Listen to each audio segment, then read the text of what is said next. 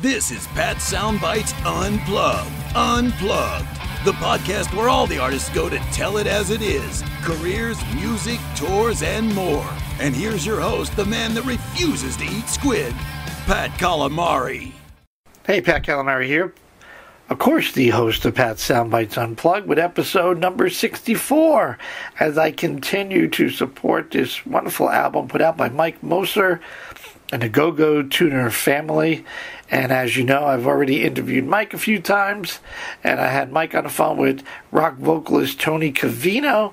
I had Mike on the phone with rhythm and blues and wonderful vocalist Miss Lanisha Latimer, and we're continuing to support the many tracks that feature this all-star lineup of incredible talent, and today is no exception. The track is called Changing and features on lead vocalist Mr. Phil Hughley, or better known as Guitar Phil, as in G-T-A-R Phil, and another guy with a tremendous story, really good story on how it started for him, how he found the love for music, and going to Nashville. He actually attended the United States Military Academy up here in West Point.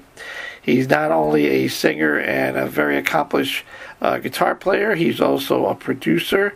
He shares a lot about Mike and the album, and has a way of coming across very articulate on his side and on his role and the record itself.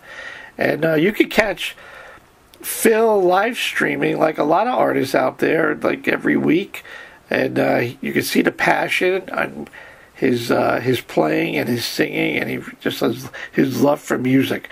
You can check him out at GTAR, short I guess for guitar, GTAR Phil, PHIL.com.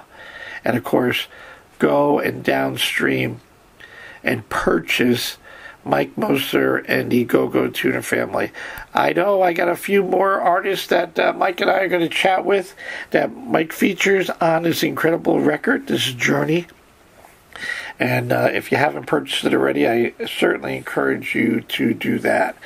We have more chats coming up. I'm a busy guy, and I can't thank you guys enough for supporting me. And if you like what I do, please don't hesitate to share, tell your friends, go on Facebook, whatever, Instagram. I certainly appreciate that. Hopefully you're following the rules, staying home, staying safe, wash your hands, and we're all in this together. So the quicker we accomplish this, the quicker we can hopefully get back to live concerts and live entertainment and support these acts another step closer. Okay, as always, live, love, and laugh a lot, because life is just way too short. See ya. Yo, everybody, this is Guitar Phil, and you're listening to Pat's Soundbites Unplugged. WBXO Classic Rock Redefined in conjunction with Pat Soundbites Unplugged podcast. Well, I continue to definitely support and promote one of my favorite albums that has been released, and I'm talking about my buddy Mike Mostert and the GoGo Tuner family. A great record again that's encompassing a wonderful body of work covering many different genres, and it showcasing an incredible all-star lineup and pretty much taking these folks a little bit outside of their norm. So if you're a rock vocalist, you might be doing an R&B song. If you're an R&B vocalist, you could be doing a rock song. And it's very different, very creative, and I love everything about it. As I have featured Tony Cavino and we featured Lanisha Latimer, today we get to feature Mr. Guitar Phil Hughley, who is the lead vocalist on the amazing track Changing. How are you, Phil, today? Man, I'm good, Pat. How are you? Well, you know, we're in the lockdown mode. Just got done listening to our wonderful governor here in New York, and keep doing what we're doing. So all is good, keeping me busy, as it's pretty easy to find a lot of wonderful artists like yourself because you're pretty much sitting home and looking to chat maybe, or doing a live stream, which I did catch some of your live streaming, which is really cool. So keeping you busy doing what you love, right? Yeah. I'm actually busy doing a lot of that. And these are things that I've been aiming to do for about the last year or so, and being on quarantine has actually allowed me to kind of clear out some space and get some of these new creative projects out the gate. So I'm a little bit happy about that. Yeah, I mean, as much as it's a downer, there's a lot of opportunity to create.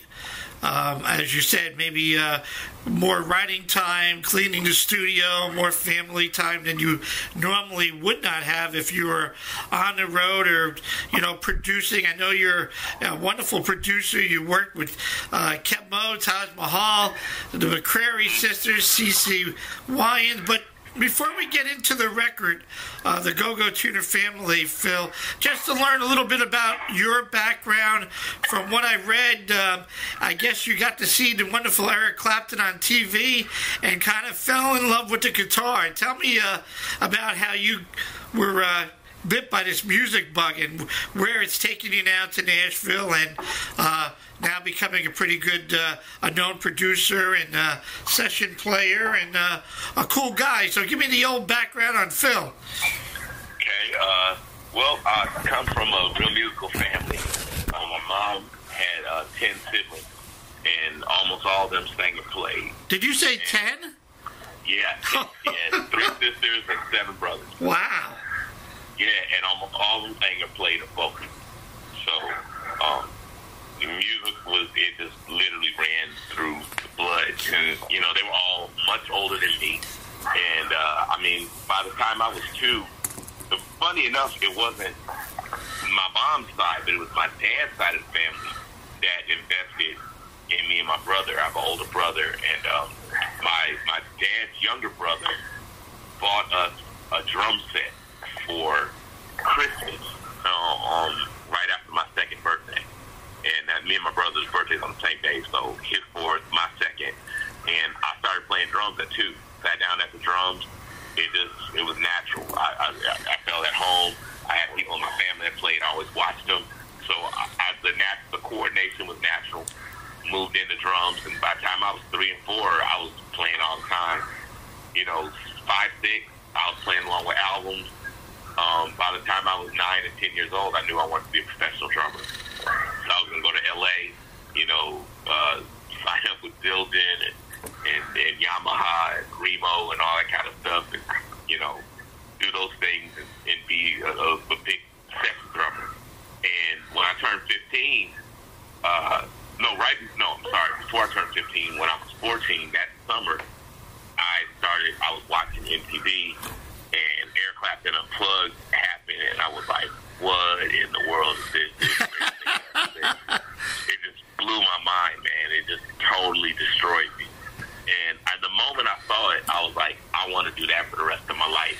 But I didn't really even know that was going to include singing. I was around singing.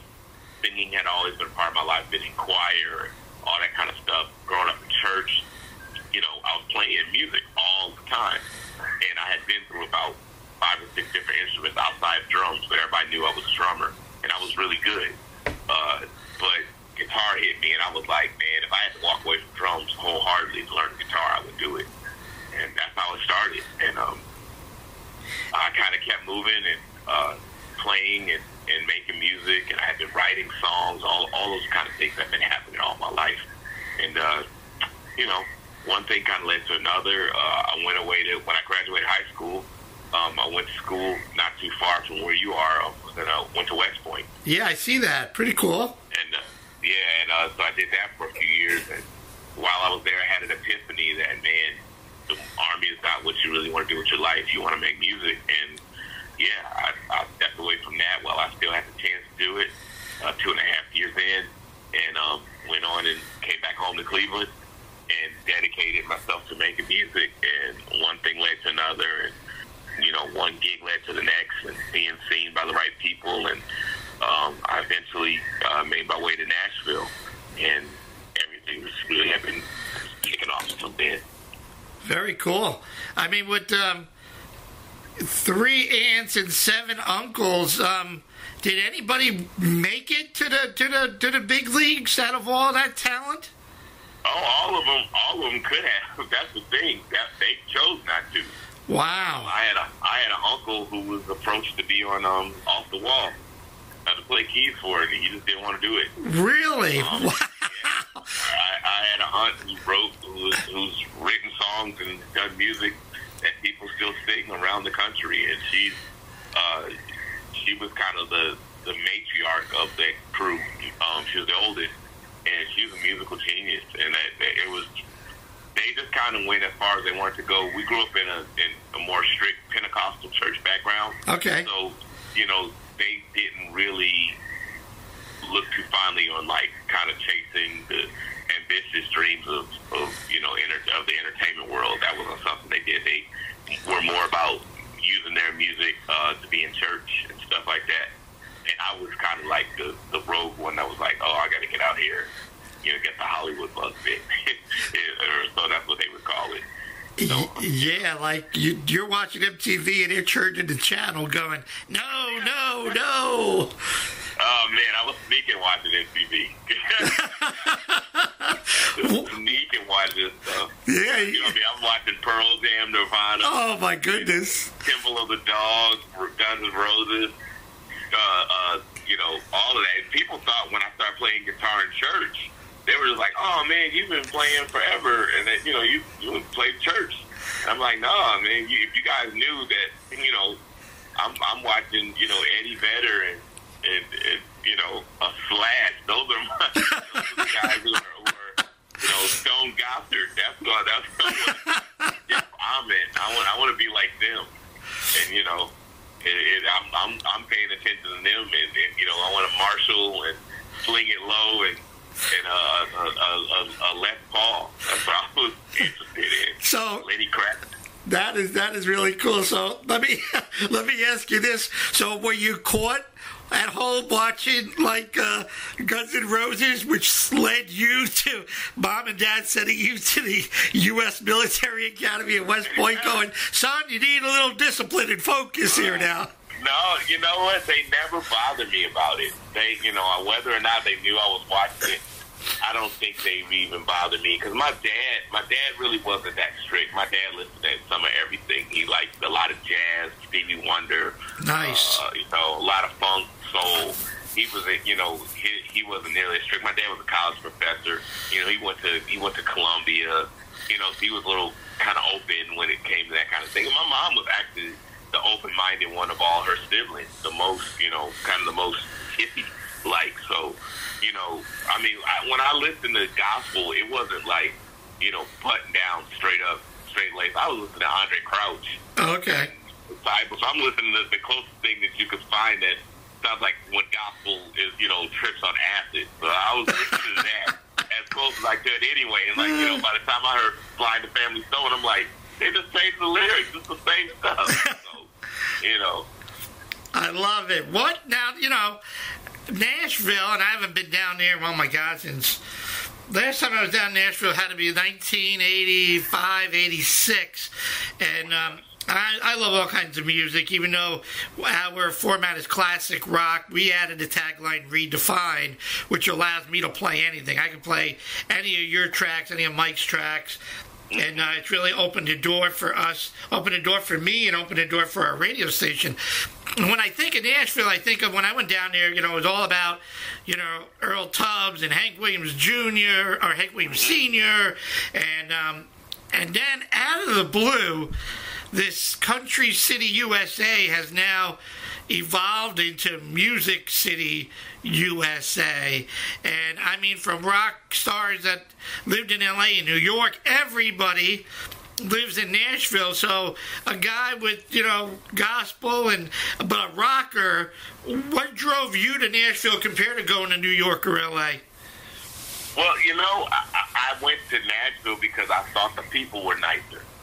Okay. Literally, that's why I went there versus LA or New York. I love the sound of L.A. and New York, but I didn't want to be in the rat race.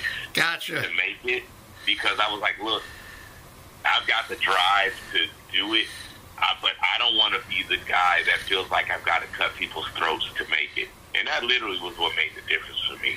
I didn't want to be a backstabber. I didn't want to be, dog world. I would rather be in a place where I can learn the music business the right way and learn it cleanly, learn the rules of engagement, and actually follow those. And then, have a career, and if I want to raise a family, I can do that. So Nashville was what won out for me when it came to that, even though my favorite music had come out of New York and L.A. Completely understand, and it makes a lot of sense. And today is that place, and I told Mike I got to get down there. I wanted to NAMM, the summer NAMM was on my radar, and of course now with lockdown, that's not going to happen. But I really, Nashville is the new, I don't know, the new Orlando, the new something out there is, between the sport teams and the music and everything going on there. It's certainly the place to be if you want to be a singer-songwriter. But I guess the competition, as Mike has explained to me, you can go to any bar, but you're playing for free, and it's all about the exposure.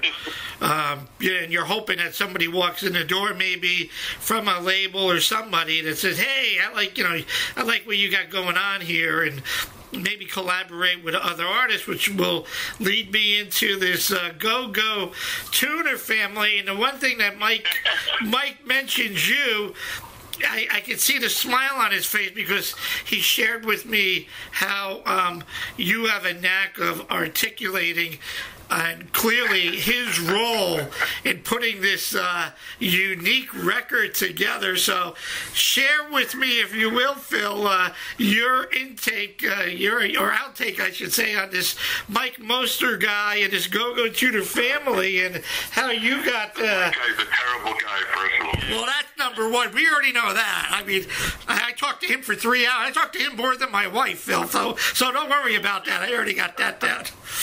But what tell me about it, Phil.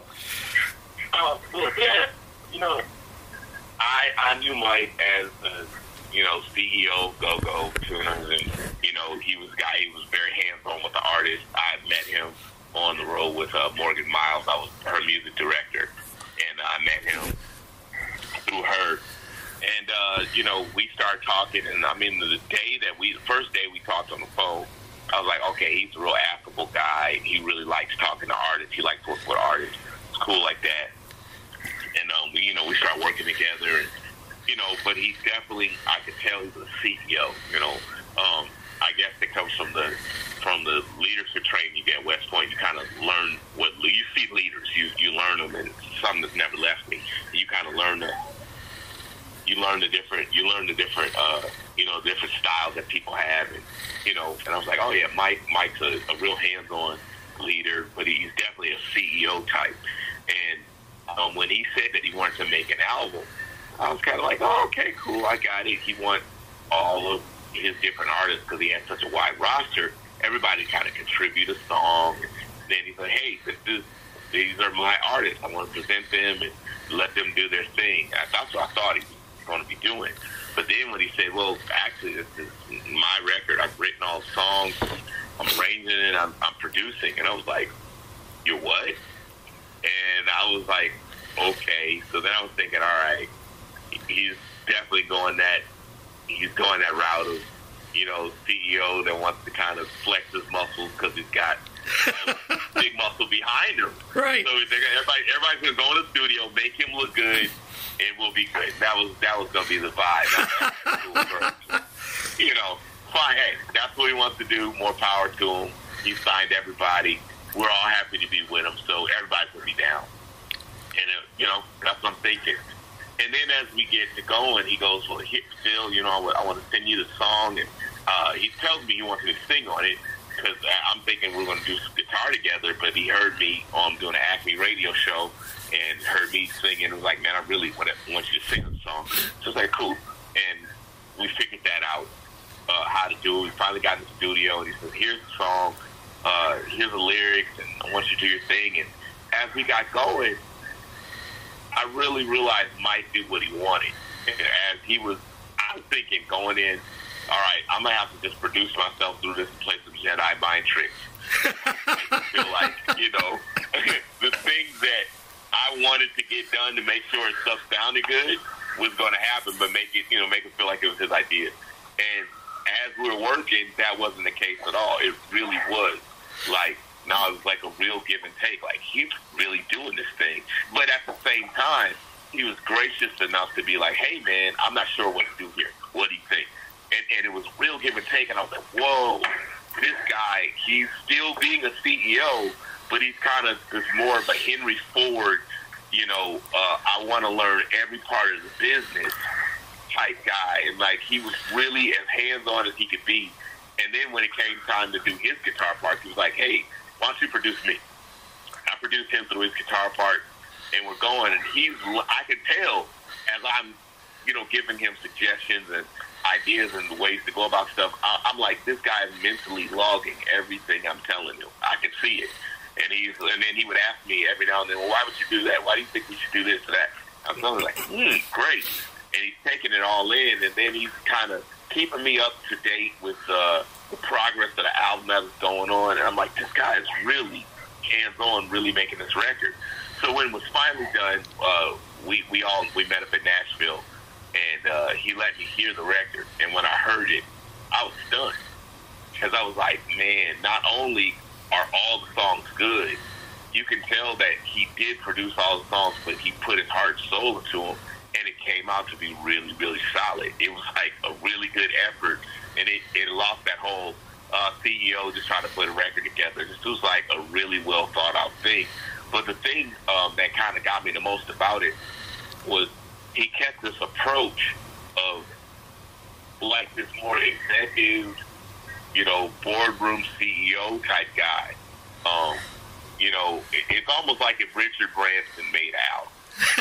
Like what would that be like if Richard Branson took his ideas? He's a visionary type CEO who's hands-on but knows how to get the right people to get the job done, but still wants to have his fingerprint in every part of the vision, because that's the only way it's going to come out right. And that's what Mike did. And I'm like, man, that's really crazy. And I asked him when he did it, I said, hey, Mike, do you think if you knew that it was going to be like this, you would have done it? He's like, man, I don't know. I'm like, I'm glad you didn't know, because if someone had told you, it may have kept you from being as having the naivety that allows you to create in a totally different way that's made something really cool. So that's my basic take on it, and how he made the GoGo record. I mean, excuse me, what caught my ear, it goes from Can't Find My Way, which my notes is a really pretty cool rock song. Mm-hmm. And then we go into, I had no idea who Morgan Miles is.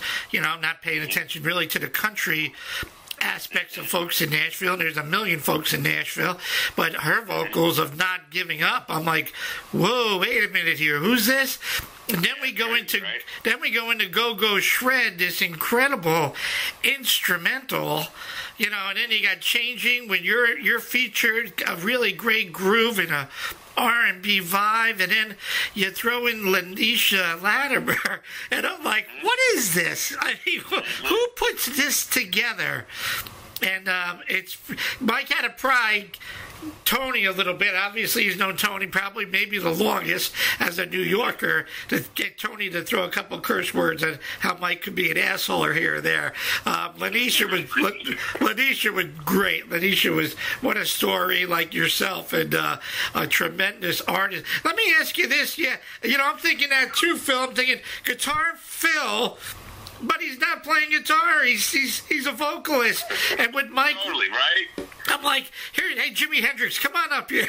Can you do me a favor and do lead on my thing Changing here? But let me ask you a question here, Phil. I look at Mike is writing all these tunes, and he's just in his heart he's a guitar player, he's a musician. How difficult is it for him to translate to you? He's not the lead singer, on how this song is supposed to come out.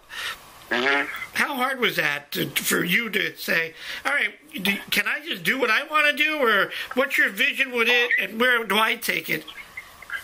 Man, it wasn't hard at all, because here's the thing. The song already had the music, and it's Paul Felder, right? Paul Childers, yeah. Paul Childers, my bad. I'm sorry. Paul Childers, my bad. Paul Childers had done such a great job laying the guitar down, and all the music, the bass player from Mana was there.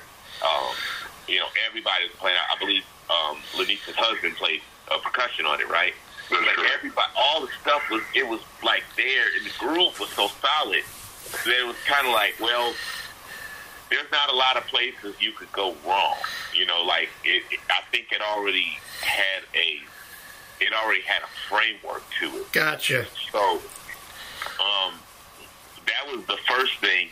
And then Mike gave me latitude to kind of do what I wanted to do vocally, because when he heard me sing, he was like, I like your swag, I like your vibe so much that I really kind of want you to infuse that on the track. So I was like, all right, cool. I was going to interpret it the way I felt like it should go. And it was one of those type of things I felt like that the interpretation was going to be like, I really felt like the song was telling me what to sing. So it was like, the relationship between me and the song is kind of like I felt like it wasn't going to be too far off. And as I was throwing out ideas to Mike, Mike was like, man, I really like that. He would just kind of tweak it here and there. And I'm like, man, that's a cool idea. So we had a lot of respect for one another and listened to each other a lot. And it was really fun to do the session. So I think we were kind of learning a lot about each other. He was learning about me as a singer. For the first time he had ever heard me sing live is in the studio for his record. Yeah, the only time I ever heard Phil was when he sang on the radio station. Yeah, so he heard an MP3 of a in studio acoustic thing, and then the first time I'm encountering him as a producer is right here, man. And so it's like we're both in totally new waters with each other for the first time, and it was fun. And I think we had that respect and kind of that love that is important to make a good record. I think those ingredients allowed us to come up with something cool. Excellent. Well, it's definitely very cool. And the layout of as you said, maybe the structure of the song, it really wasn't much of a challenge for you, as much as I think of it. If I'm the guitar player and I write all these songs, but I'm not the lead vocalist, I would think that there's some sort of, I was thinking this and that, but here you said it quite clearly of how it was laid out and how it all worked out. And have you ever worked in something like this, Phil, before? As from a producer standpoint, somebody come in trying to cover, not trying, but covering different genres of, from, I don't know, R&B, Americana, going into rock with Mike having, with Tony in Theory. Have you ever dealt with that before? Man, my first album was like that. My very first album I did it. I covered everything from like ska to like, like a Van Halen rock thing to kind of almost like an Americana alternative sound to like a Sting and the Police thing. So I kind of, Green Day, I kind of covered a lot of ground on one of my first records I ever did, and it was like a singer-songwriter. So I kind of covered a lot of ground before, because it was just, I didn't know that I could stay in one genre. I was like, I'm just writing the songs that I love, and so I can understand where that comes from sometimes. But Mike was way more extreme than mine was, because he had a wider arc and a wider swing than I had. But what's so cool is that he's got from the first song to the last song, they all fit together, and he found a way to make all those things fit together. Like, this is cohesive, and that's really cool. Yeah, in talking to Mike quite frequently in the last, 2, 3, 4 weeks, it really does take you on this musical journey from a chapter 1 all the way to the end, which I thought was very cool. Yeah, I'm thinking, as I mentioned before, with a classic rock format, but I got no problem playing Changing. I got no problem playing Taking My Heart or even the GoGo Shred or any of it. It just it's so unique, and I'm not a big, more and more when I see Ozzy Osbourne hanging out with Post Malone, all bets are off. Everything's done. You could go from anywhere to anywhere, and it don't matter. You don't have to be that R&B. I got to be in that R&B genre or that country genre. When you see the Taylor Swifts and bouncing from pop to country, and it doesn't make a difference anymore. And I think that makes it probably a lot easier for musicians like yourself to do whatever you want to do. I guess it could affect radio a little bit. Not everybody has that freedom and luxury that I do, but I think it's the new reality anymore. I don't even hear anybody say, I play folk or really Americana. It doesn't matter, That's just me. Do you agree? I definitely do, and I said this 10 years ago. I said that it was coming.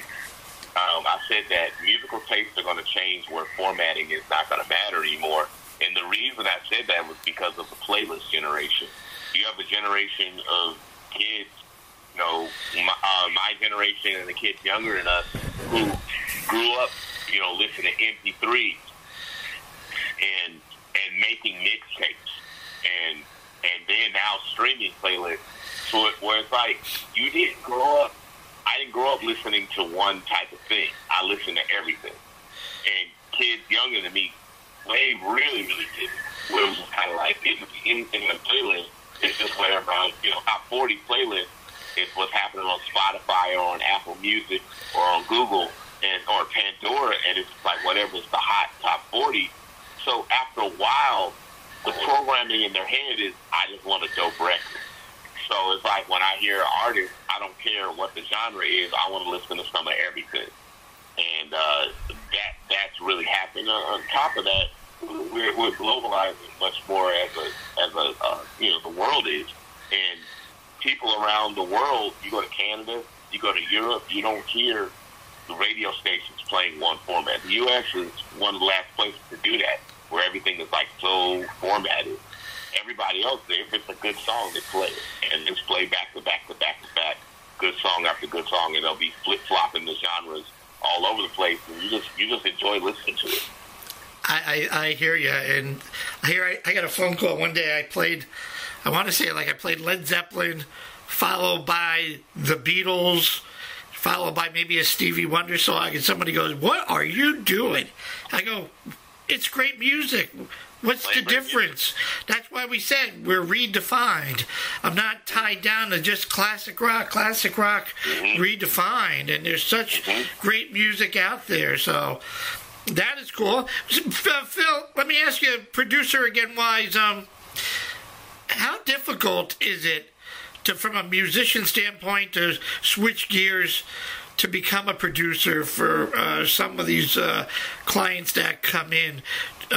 What kind of skill sets does a producer really need that doesn't, you're not what's the word, endorsing them with so much of your background compared to understanding what they want in the completion of their record? How hard is that? Yeah, I Quincy Jones said this, and I listened to him when he said it. He said to be a good producer, you have to have a lot of love. You got to really have a love for an artist. You have to have a love for their music. You have to have a love for their artistry, for their brand, of what they do.